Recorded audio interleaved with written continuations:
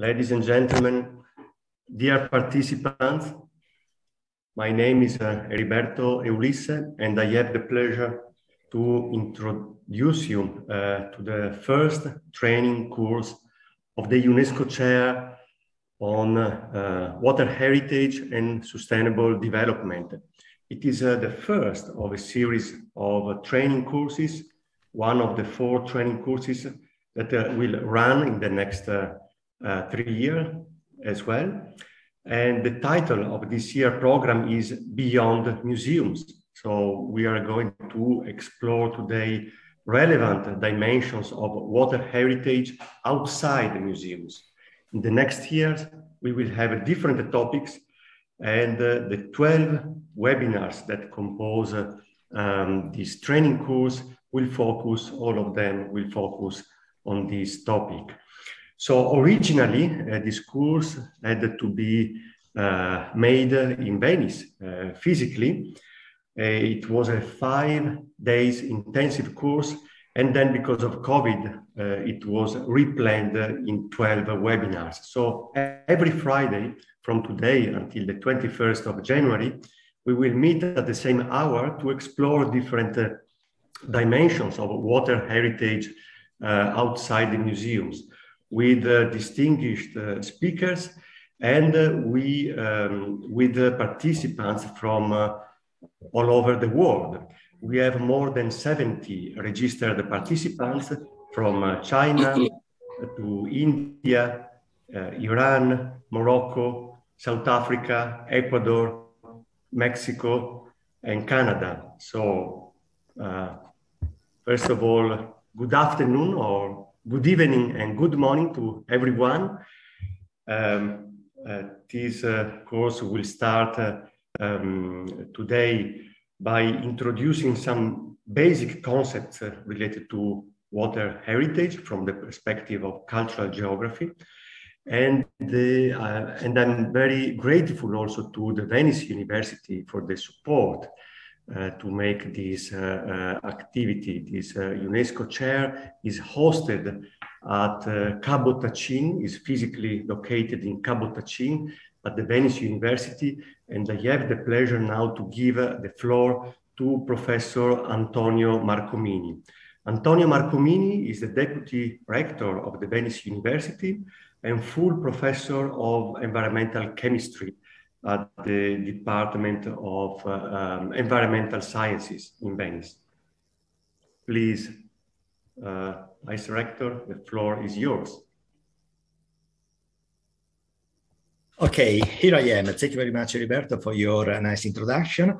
I would like first to welcome all of you on behalf of the Rector of the University Ca' Foscari of Venice, Tiziana Lippiello. By the way, Tiziana Lippiello is a human scientist, expert in languages, so is also close to, very sensitive to topics concerning culture. And therefore, she's appreciating very much the organization of this training course. In addition to the greetings from the rector, also I'm very glad to open this online training course on the tools for promoting the natural and cultural water heritage organized by the UNESCO Chair Professor Francesco Vallerani. And I must, first of all, to say that I'm a lover of water. So I'm loving water. And this love stems, first of all, from my own expertise. I'm an environmental chemist, an environmental scientist. So really thinking, speaking about water, every time I outline the extraordinary properties of this substance. Very simple substance, 3 atomic substance, H2O. And we cannot conceive the history of our planet, of the Earth, without water. So basically, water in our planet is the key substance, the most abundant substance, the substance driving the energy transport. So the energy in the environment would not move from one place to another place without water. And the water is everywhere, living, non-living environments. Water is under the three physical states of the matter. So we have liquid water, solid water, vapor water. And so we are really engaged completely in the water fluxes. So water is as liquid and solid visible. We can touch ice and river water.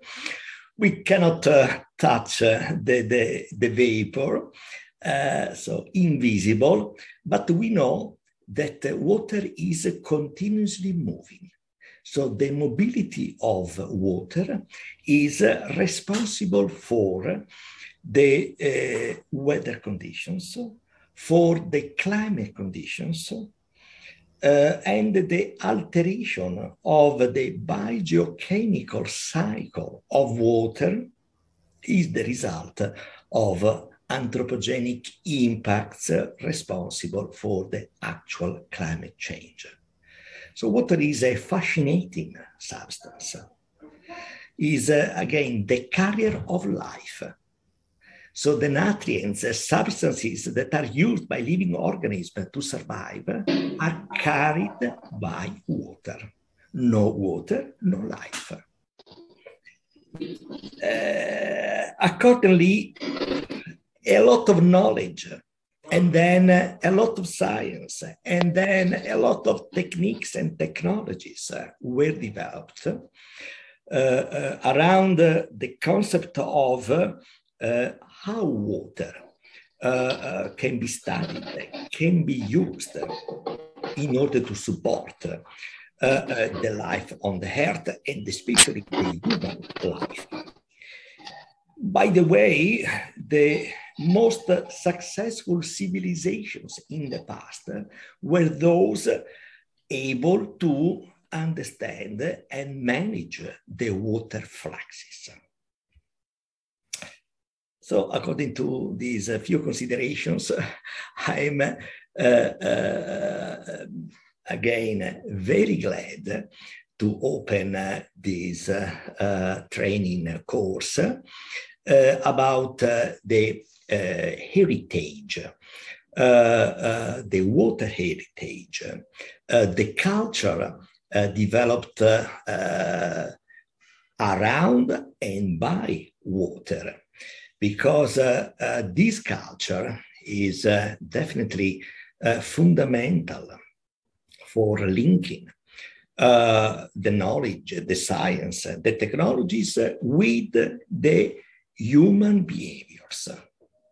So culture is of utmost importance to make humans better than they are actually. So, in addition to the plea, we need to love more water. I thank you very much, first of all, Francesco Vallerani, Heriberto Ulisse, the staff, all speakers, all participants, and I'm pretty sure that this initiative, this course, will be not only useful for the participants, but in general for anyone looking at water from cultural, scientific, technological point of view. So I wish you a quite fruitful interesting course, and hopefully see you next time in presence at Ca' Foscari in Venice. Thank you again, Francesco. Thank you so much, Professor Marcomini. We really appreciate also your deep and strong engagement in the field of water sciences. With the next courses, we will also focus on some topics and disciplines maybe more related also to your field of expertise. We will definitely do that in other courses. And I would like to remind you quickly about the goals of this UNESCO Chair course. We want to develop interdisciplinary and holistic approaches. This is one of the main goals of this UNESCO Chair.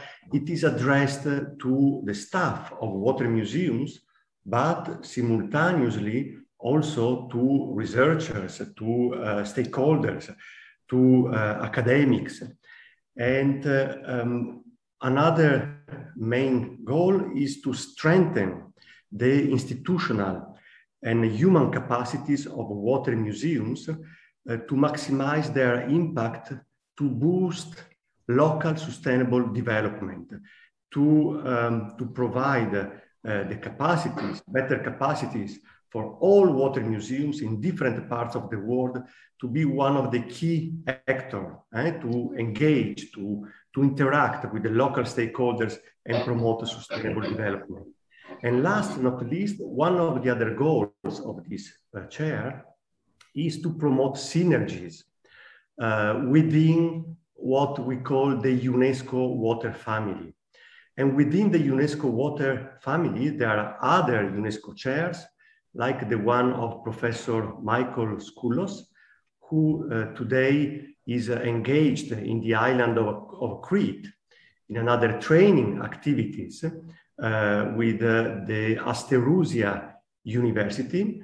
I think that Michael is now connected with us, and I would like to give the floor to Professor Skoulos to give another welcome speech. Professor Skoulos is UNESCO chair holder at the University of Athens, and for the UNESCO chair titled Management and Education for Sustainable Development in the Mediterranean.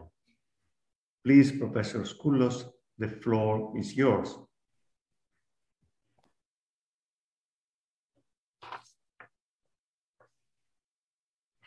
Maybe there are some problems of connections.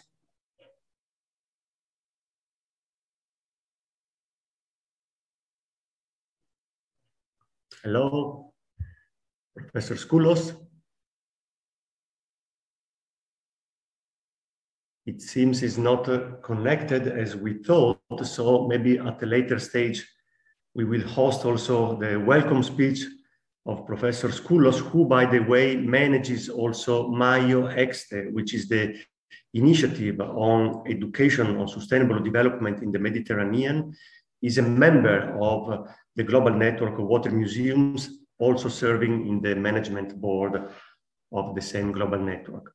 So while we wait for the connection with another group of students and researchers in the island of Crete, I would like to introduce Sara Lucchetta, Dr. Sara Lucchetta. Can you hear me? Hello, Michael, Alberto? yes. Yes. I just introduced you with the course that you are managing now in Crete. And please, the floor is yours if you would like to say a few words. Thank you very much indeed. As perhaps as you explained, we try to link actually the two universities that are both under UNESCO, organized by UNESCO chairs.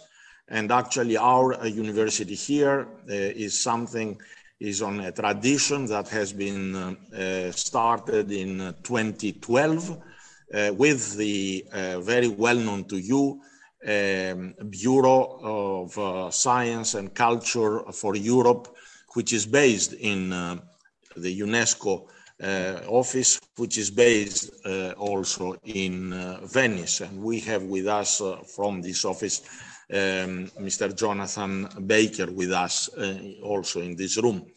And in fact, these universities bring together postgraduates, but mostly also managers of biosphere reserves of the program Man and the Biosphere of UNESCO.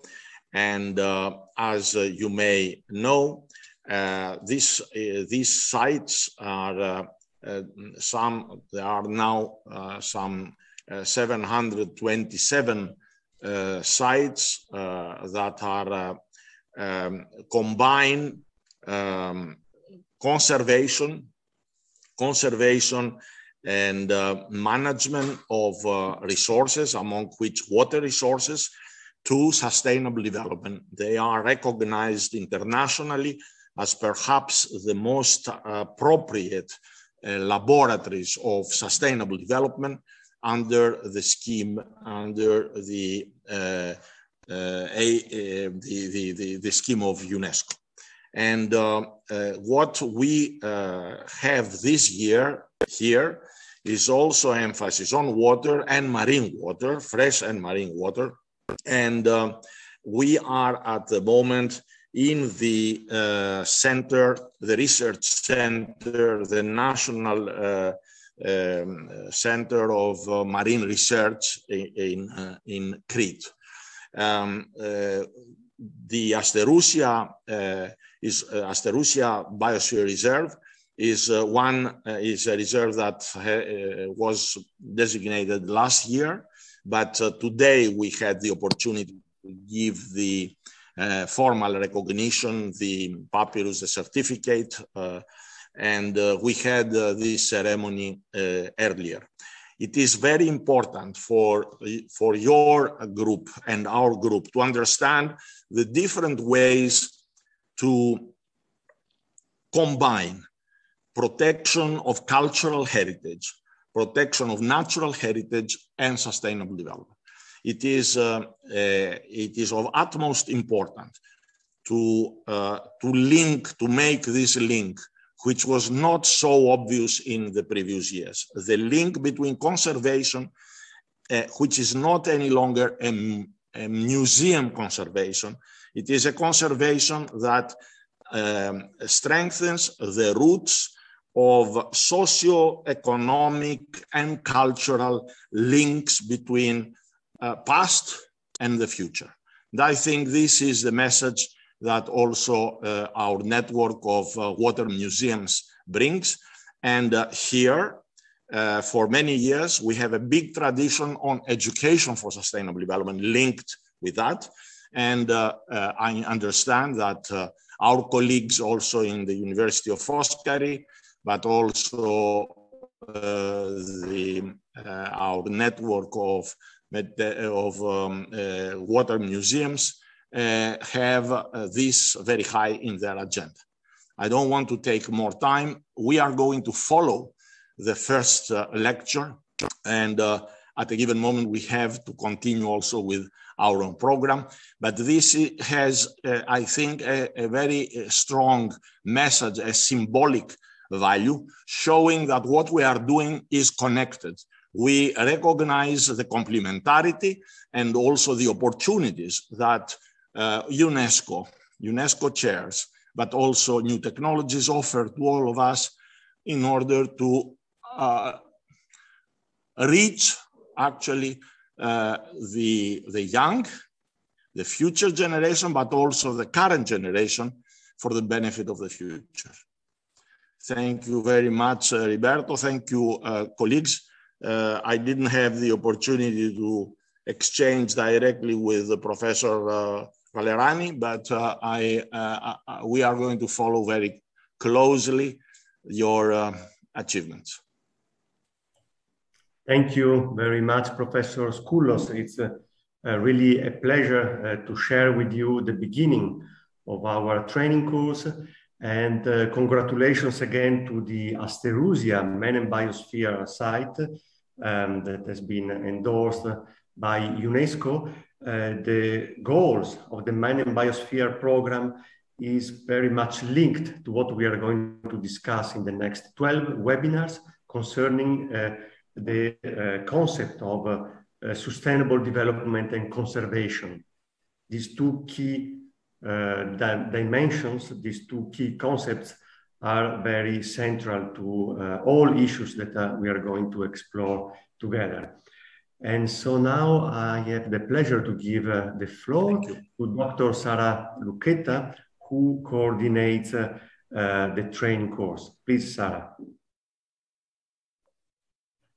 Thank you very much, Heriberto, for giving me the floor, and thank you to everyone that have spoken up until now. And I'm really, really happy to have you all here today.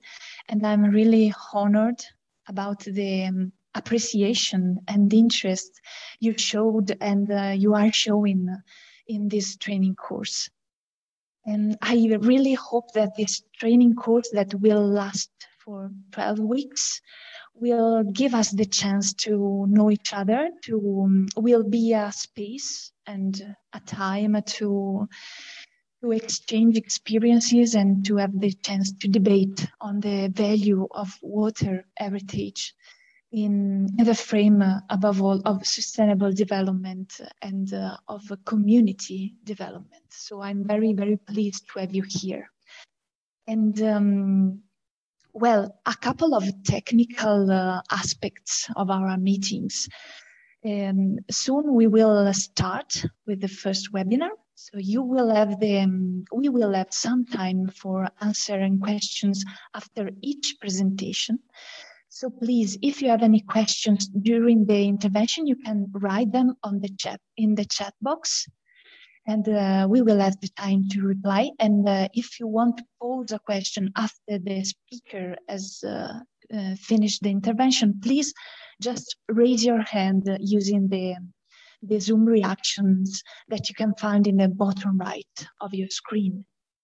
And another aspect, another dimension is that this meeting is being recorded, and I will share with you the recording of the meeting with via Vimeo with a restricted access video, so you can just take advantage of the video also afterwards. So now I am really honored to introduce you the first speaker of the training course, of the whole training course. Okay, another technical dimension, please just be sure that your microphone is off. Thank you very much. So we can just go on. And yes, I'm very glad to introduce you the first speaker of the training course, which is also the chair-holder of the UNESCO Chair on Water, Heritage and Sustainable Development, Professor Francesco Vallerani. Well, Professor Vallerani teaches cultural geography, sustainable tourism and territorial development at the Department of Economics at the University of Foscari in Venice. He is a prominent figure in the field of geohistorical evolution and conservation of fluvial and lagoon landscapes, and is scientific advisor of the global network of water museums. He is co-editor of the groundbreaking volume Waterways and Cultural Landscape, published by Routledge in 2018. Moreover, he led extensive research on hydraulic heritage and sustainable tourism in many countries of Europe, in Latin America, and Africa.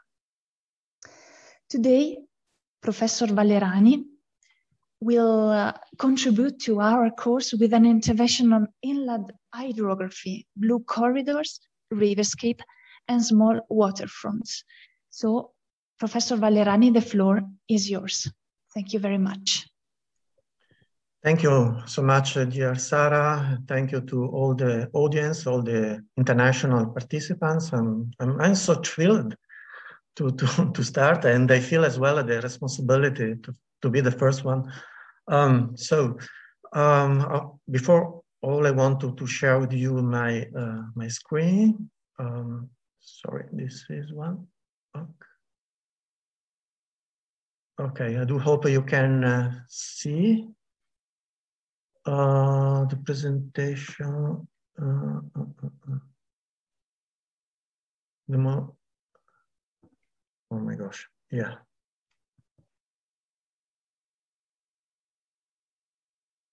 Okay. Okay, so first of all, oh God, what's happening? I want, yes, to thank, absolutely, I want to thank the strong work that Sara and Roberto, they did along during the months before the starting of this training course, and their contribution was so generous and so remarkable, helping us to set up the program, to contact the speakers. So you can imagine behind this training course, there was a very hard work to organize the network. At the same time, I wanted to thank as well the University of Foscari that hosted us in this gorgeous building that is Cabotacin.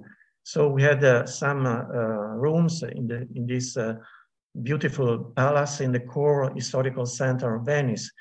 So, and here you can see where we are located, and hopefully we can, you can join us in a future, in a safer future, in order to go deeper with our relationship.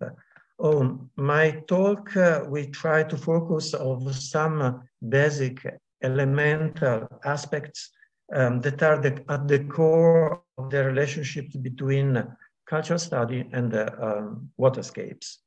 I try to enhance the role of growing awareness about the hydrosphere. My talk will be structured in the following summary. So 3 parts, introducing water heritage, the idea of the hydrophilia, and the recovery of waterscape as blue spaces. Introducing water heritage. It's important to take into account the role of the most meaningful geomorphological features in the world surface are related to waterscapes. So surface hydrography can be also considered as a very important repository of water heritage. And I want to start with this map, an historical map of 1709, a watercolored map. Is one of the thousands of maps concerning the territory, European territories, and most of these maps are related to waterscapes. So this is a map that where we affecting concerning the case studies I'm dealing with, trying to share with you. So we have the Venice Lagoon, the Venice town, and the inland. The inland, you can see, is a collection of watery typologies of water flows coming down from the Alps and Prealps. First of all, I wanted to share with you methodology, and that is based on some pivotal books, texts, referring to the most important traditional cultural geography that is connected to Dennis Cosgrove works. The first one is Social Formation and Symbolic Landscape, but the second one is a collection of works. He worked together with Geoff Petz, and the specific title is Water Engineering and Landscape. We can arrange for you papers that will send you in PDF, so you can have some information, some access to this, to the topic I'm dealing with.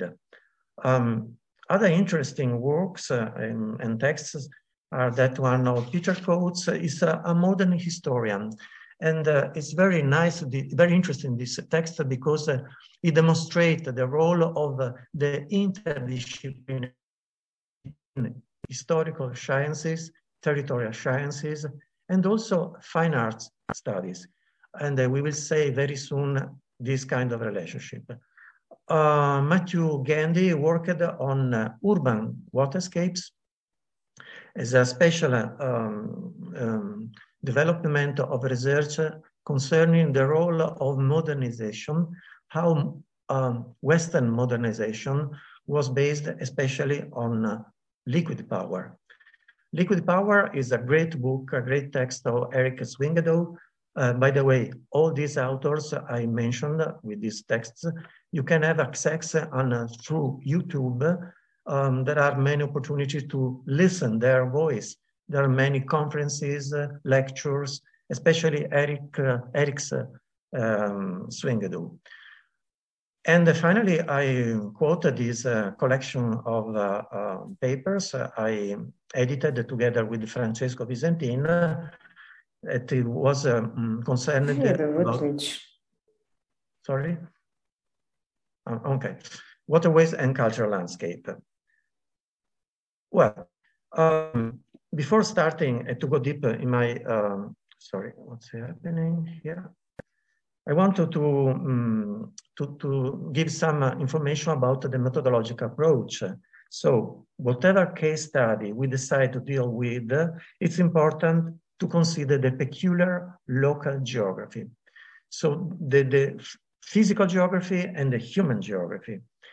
I try to understand, to share with you the idea that every water case study is a territorial pattern, easily recognizable wherever we are. So if I am speaking with a case study concerning the inland of Venice, I try to give you the tools, the methodological tools to replicate your research in whatever other waterscapes in the world.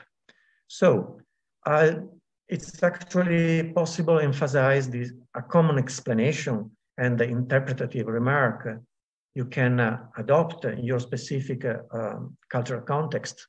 It's so fascinating to know that the audience is a worldwide audience.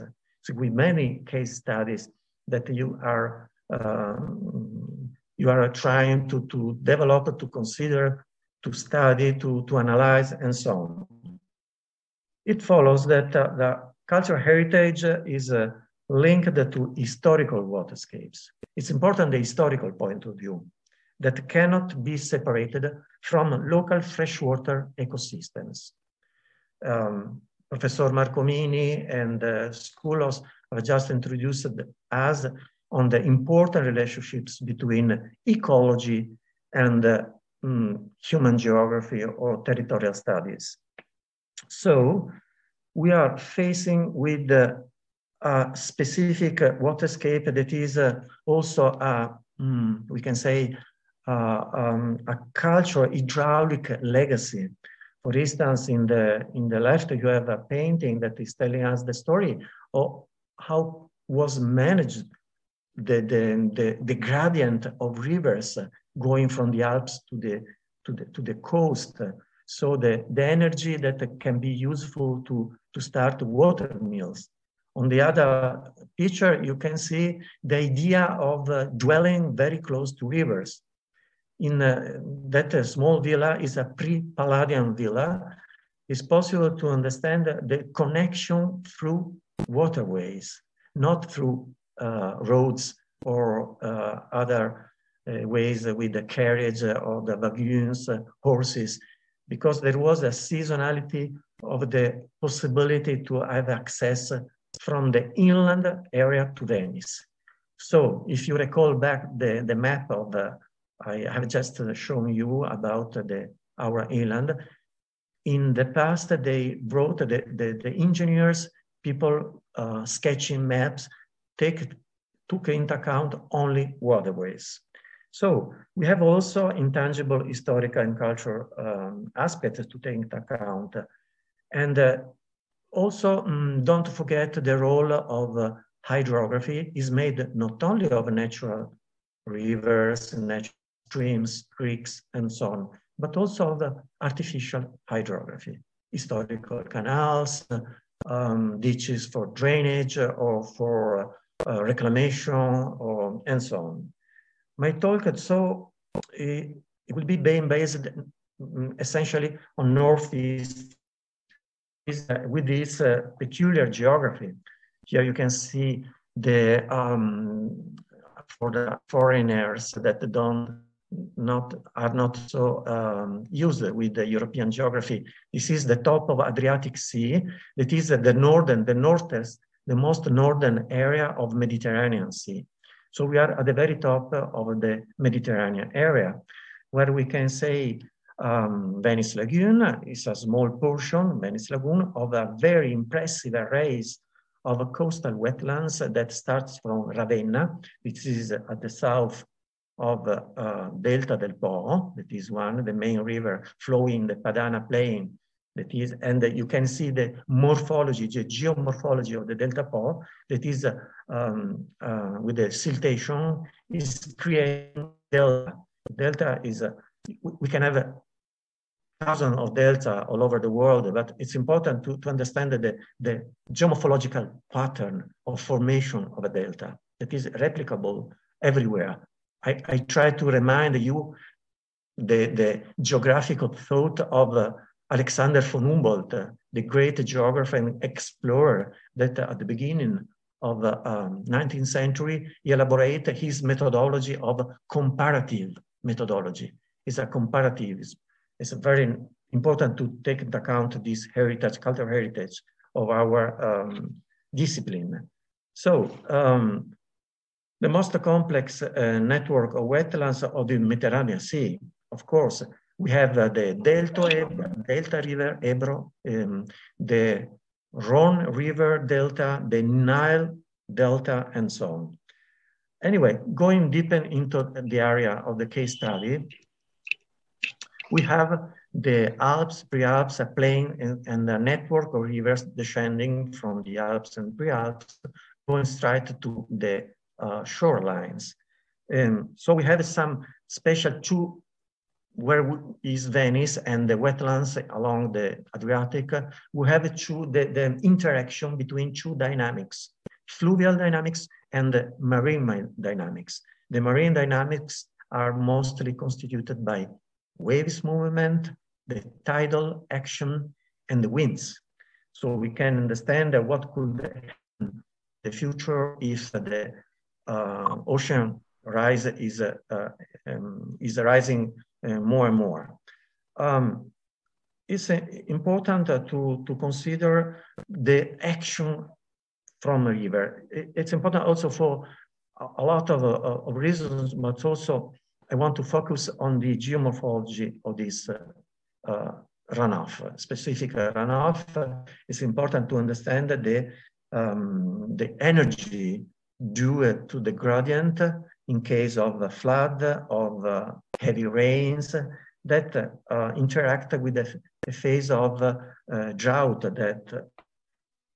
And it's important to take into consideration the sediments load in the riverbed. So, two main fluvial morphology we have, especially considering also in the eastward, the case of Tagliamento River. The Tagliamento River comes from, here is the border between Italy and Slovenia and Austria. And the Tagliamento is typical for his braided feature. It's an important river. It's considered one of the most natural rivers in Europe. So there are specific international agreement to protect this river due to its geomorphological dynamics. Other small rivers are the river that comes from the line of springs. And here we have a lot of minor rivers that we tried to study in the past with an European project to understand the transformation of a human evolution of society and of landscapes. here are in the core. This picture is taken from, we are really in the core of the urban sprawl. So it's amazing to find in this context of very strong urbanization that is the Veneto region, some corridor of green way, we could say, or also trying to define them as linear oasis of green and blue in the middle of the strongest urbanization, one of the strongest urbanization in Europe. It's easy to define this passage from natural springs to historical rural landscape, where you can see the transformation of the hydrographic network, where strengthening the meanders and the reclamation plan. So is the result of water management. And the culmination of this transformation, I usually say very frequently also when I with the Professor Cosgrove, the role of Palladian landscape. So Palladian landscape, the activity of the architect, we can't understand the activity of Palladio if we don't take into account the management of rivers, canals, ditches, because the villa is a phenomenon of agrarian interests that Venice tries to foster, especially when Venice shifted from sea trading activity to agricultural interests. So it's a geohistorical consideration that help us to understand the evolution of landscape. All these gorgeous experience of transformation of landscape through the phenomenon of the villas. There are not only Palladian villas, but thousands of villas all over. Is one of the signature of that make so typical, so fascinating the Veneto region. We have to take into account also minor experiences. We can say, define them as vernacular competencies that are expressed by these minor buildings that tell us the story of a very strong relationship between population and the exploitment of agriculture. This is water mills that can be useful to mill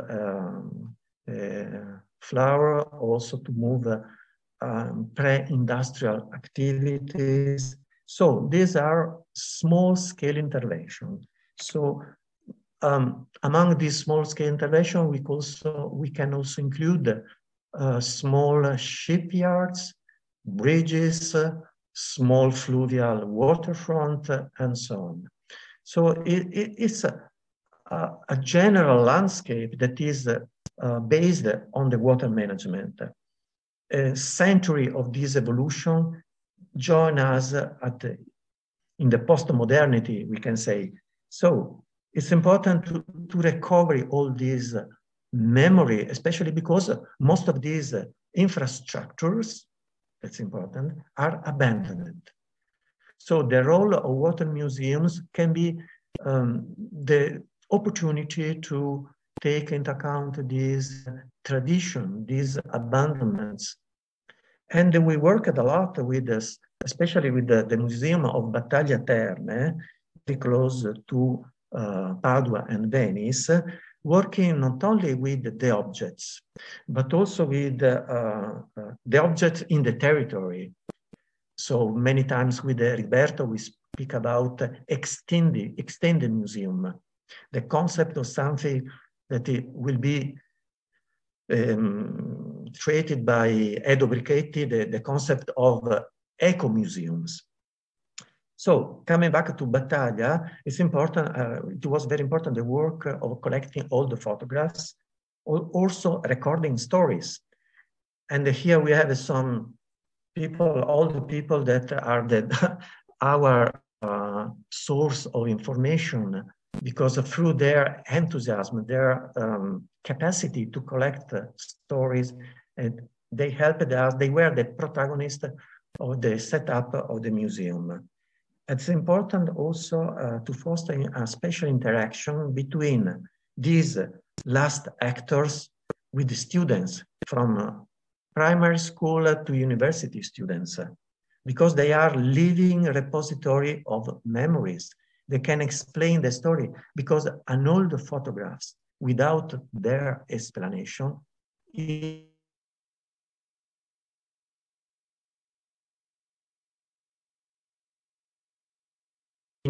of those images. So connecting me to the photographs, I want to start a very short speech about the iconographies, the important iconographies. The term has a plenty of meanings. Iconographies are not only photographs, paintings, engravings, but also literature, literary texts, cinema, movie, and so on. Iconography is very well connected to the idea of representation. And the representation is a cultural structure that interacts with the society. So starting with the being related to the idea of hydrography, I want to mention here the huge heritage of fluvial landscape painting. Is really a huge repository of water memories. So river and canals, but also boats and the riverine villages are very often artistic subjects. 18th century Venetian view painters, for instance, Canaletto, Bernardo Bellotto, are so important in defining the role of iconography, especially because they tell us the story, and we can also be able to understand, to interpret at best our territories. I have just to mention, this is the case of engravings. So from engravings, a very detailed and precise drawing of the river banks in 18th century. There is an interesting story. Is this collaboration between a water engineer, that is Cornelius Meyer, and a young painter, that is Gaspar von Vittel. And they worked together because they were appointed by the Pope in the mid of 17th century to explore remonting the Tiber River in the middle of the Italian peninsula, trying to understand the possibility to make some intervention to make easier the navigation, the downstream navigation. And Cornelius von Vittel improved his expertise, his ability, and he became an important painter, a Flemish painter that mostly based in Rome. And here you can see one of his most famous paintings that are very important to recover the history of the vernacular life along the Rome banks, the river Rome banks, the river Tiber. Another one is very, very useful. This is the harbor, so that you can understand the position, the kind of transportation and so on. Flemish painting is huge, absolutely fundamental in working in this sense to recover the story of the past. Other school of painters are the Hudson River School. In the Hudson River flows from the painter, the most important was Thomas Cole. Thomas Cole worked from New York to Albany, going upstream in the Hudson River. Another school of painters is the Hague School in the Netherlands, but we can't but mention the Impressionists, the French Impressionists. When we consider the French Impressionists, we have to understand the sense of aesthetics and the arts, the mention and the affection towards these the rivers. These last remarks allow me to approach the following section. This is another author that was Gilpin, William Gilpin. It's important because he invented the term picturesque. And that the term picturesque was invented when referring to the Wye River. The Wye River is a small river, very small river, the catchment of a Severn River. It makes the border between Wales and England. And he tried to describe the landscape, the fluvial landscape of this river. It's amazing to find the building of the theory of aesthetic that was born considering waterscapes. And now the idea of hydrophilia, that is fundamental to understand why this affection for the beauty of waterscapes. What is hydrophilia? Just a few remarks before to go deep into this concept. It's based on the attractiveness of the flowing fresh waters. Flowing, that means the noise of rapids, the smell of water among trees, the color, the difference. There are many different colors of water. So it's important in the aesthetic evaluation of the waterscapes. So there are very narrow relationship between social cultural attitudes and waterscapes appreciation. When facing waterscapes, try to think about our perception, our individual perception. Please, let's make an effort of introspection of our perception. Should be a good exercise, I think. So when we are facing waterscapes, we are affected by a wide array of emotion. I try to make order. So we can define them emotional waters. So it's very different if the water body is a calm waters of a lake without winds, a lagoon, or a river very close to its mouth. Or is very different the other situation. When we have a rainfall, a waterfalls, rapids, roaring rapids, the sound is changed completely, and also the smell. So it's important to make this difference. Also because there are different water mobilities that can be, that entail different touristic approaches. For instance, the case of, we have, anyway, the water mobility is the perfect interaction with the hydrosphere. Because when we feel floating on the water, we change completely our terrestrial, ancestral heritage, because we became something different, much more when we swim. So it's very important to consider this embodiment in the waterscapes. So it's worth reminding you the relevance of scholars, a very old contribution in 1985. It's very old, almost 40 years ago, but is still quoted in many recent researches on the issue of human preference for waterscapes. I can, maybe I have the PDF of this text.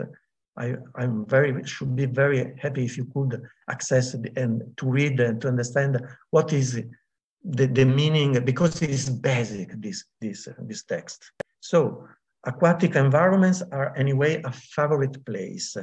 It follows from what I have told until now, so far, that water museums activities should take into account that waterscapes are not only cultural heritage, but waterscapes are also leisure, recreation, and can become our museums a touristic destination in order to improve the theoretical approach to sustainable tourism, for sure. A great deal of enjoyable activities can be performed on water, for sure. Water-based, more action in water-based activity are walking, biking, angling, or swimming, plunging, throwing flat stone, and so on. So these activities are not intellectually demanding, but in the other side, the calm waters or other kind of waters can help us to develop other activity, like plein air painting. I've just mentioned the Impressionists. So it's important for Impressionists the sense of beauty that came from the riverscapes or the waterscape. Another activity is writing or meditating. Again, the Wye River is another writer that through these books try to express the sensation, the feelings staying or walking around along the river, the Wye River banks. Or An Inland Voyage. It's a great book. I suggest you to read. Can be translated in many languages by Robert Louis Stevenson that tell the story of a mobility with a canoe. They were 2 people canoeing from Antwerp in Belgium up to Pontoise in France. So it's a story of waterscape, of perception, transformed into a literary text. So this is another kind of iconography. It's a representation, another kind of representation that helps us to understand what I'm trying to say you now, that is hydrophilia. But what's about hydrophilia? Hydrophilia, the term comes from a very, very famous book of Yifut Wan. Yifut Wan is a cultural geographer that in the 70s of last century, he wrote this book trying to express the emotional relationships between human beings and places. In the same way that Yifut Wan developed the concept of topophilia, we can say hydrophilia. Hydrophilia is an ancestral perception concerning aesthetic experience, ancestral myth that comes from a very, our experience, very embodied in our emotion, mood, and so on. And it's an essential connection with the physiology and vital needs. Our senses, especially sight, smell, hearing, and that's why humans have throughout history preferred to settle close to waterscapes. So we can say about, we can start from biological attitudes to cultural evolution. A cultural evolution, from cultural evolution depends the construction of symbols. Every society has the necessity to express symbols. And for this reason, I quote this connection between the first settlement of Venice, that was the lagoon, the backwaters, the marshy, the muddy islands, that was transformed in the century in something that is the culmination of urban aesthetic, starting from the backwaters and muddy islands. Some determinist geographies define this passage from the backwaters to the built city as the theory of the challenge theory. That means that in a deterministic view, when you have an environment very difficult to survive in, it helps society to elaborate strategies of survival that are very important, that can transform the pristine environment in something totally, completely different. But I repeat, I disagree with this because it's a deterministic point of view. There are so many other aspects that is better to forget. So we now can, we are looking at the time. I try to be on time.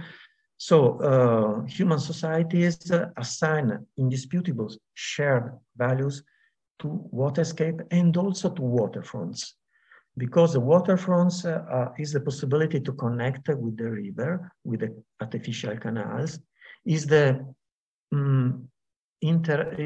point of contact of two different worlds: the watery world and the land world. So what could be the role of water museums within this cultural framework, within the idea of hydrophilia?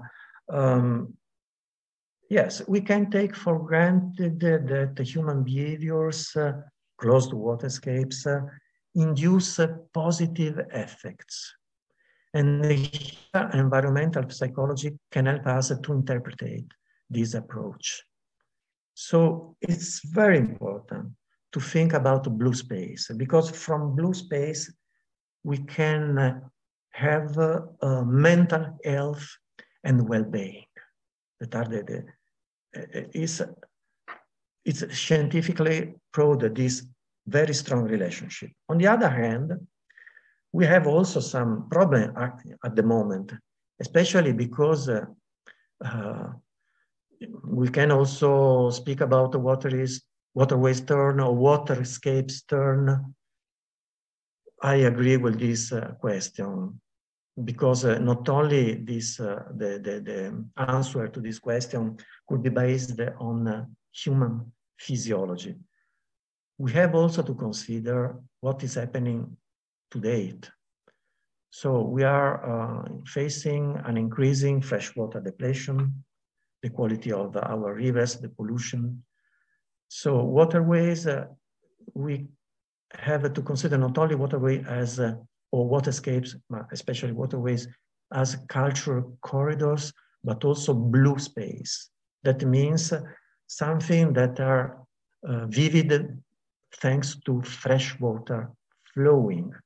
So we have to consider also the activity of our water museums to consider the incorrect management of fresh waters. So there is an urgence to deal with the worldwide decay also of the inland hydrography as a cultural asset. So there are new attitudes.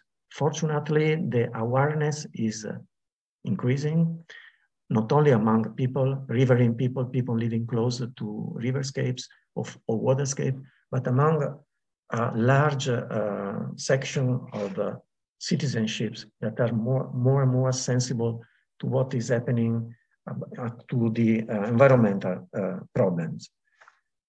Finally, the recovery of waterscape as blue space. I go faster now. So Water Museum is a foreground to expand the shared sensibility. Our task is to improve this sensibility, to start also discussions about recovery action, because with the architects, with the scholar of ecology, environmental studies, with the water engineers, stakeholders, political stakeholders, and so on.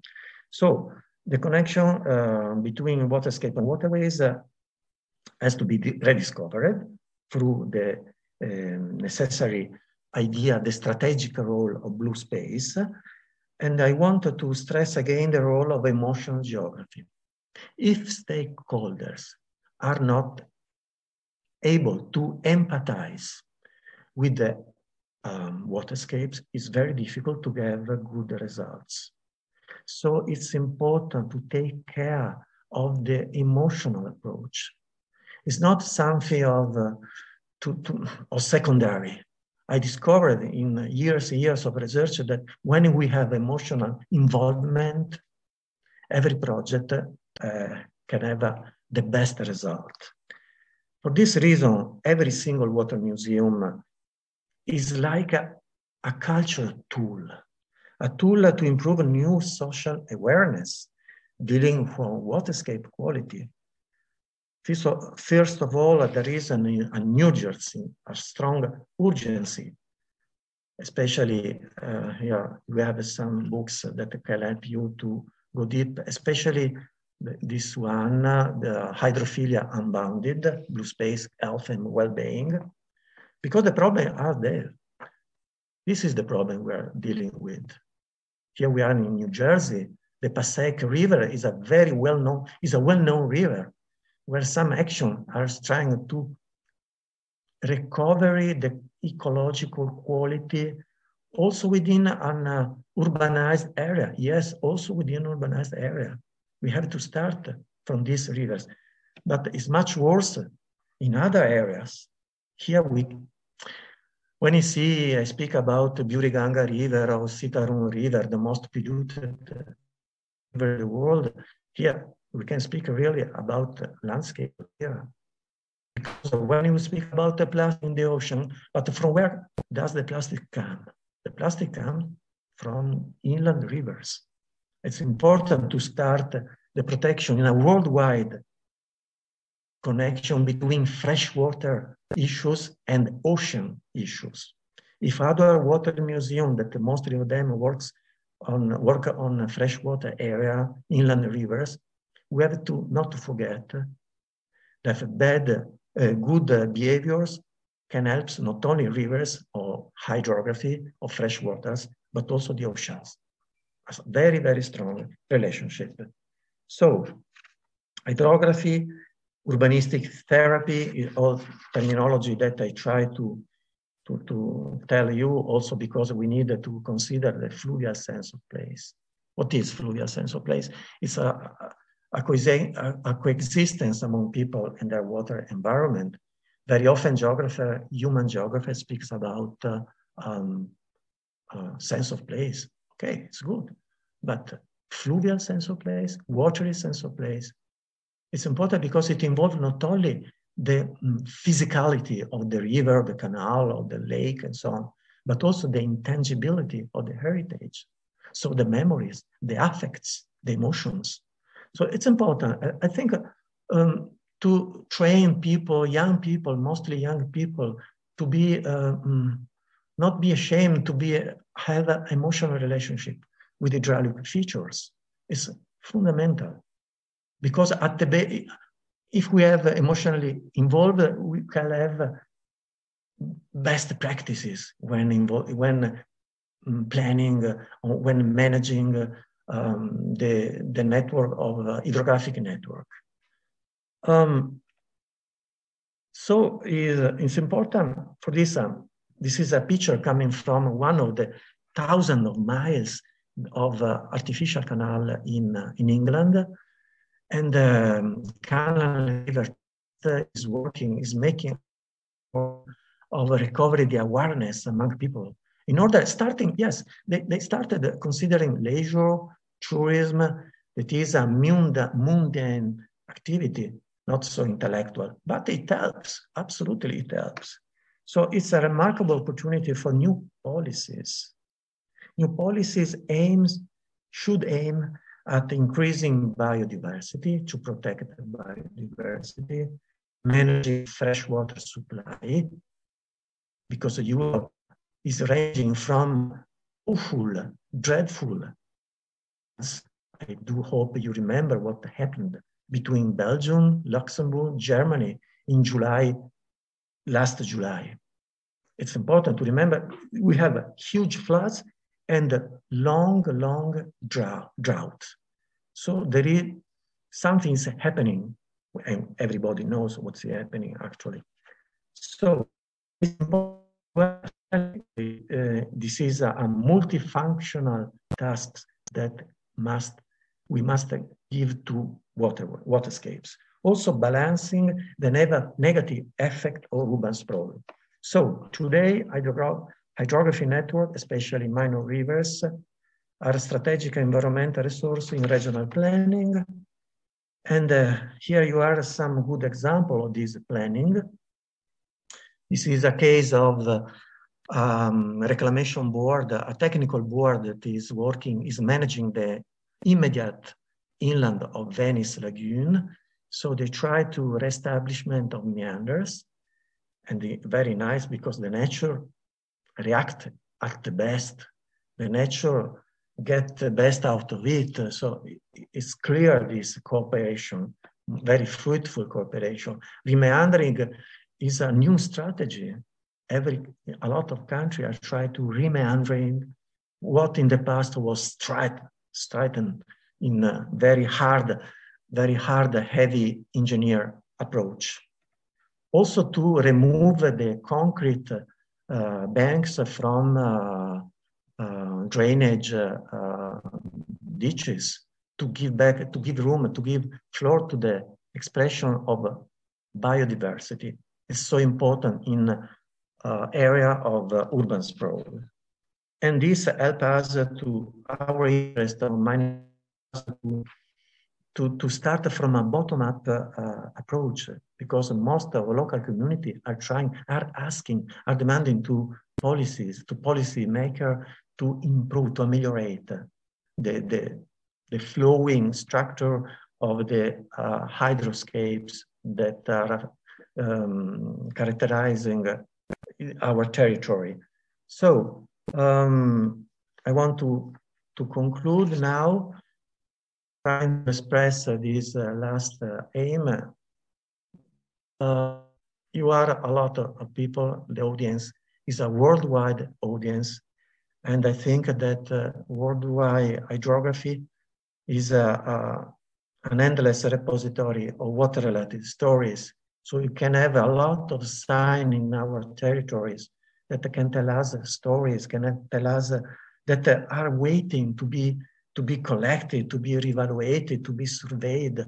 And in order to make a general holistic vision of our territory. So as a Water Museum, I want to share with you the strong responsibility we have to make a good education, to involve not only students, young people, but also to spread our knowledge, our scholarly and citizen science, we can say, among the people living in the area of our museum, in order to stop the loss of memory, the impoverishment, environmental impoverishment. So we need to retrieve the sense of hydrophilia. Thank you very much.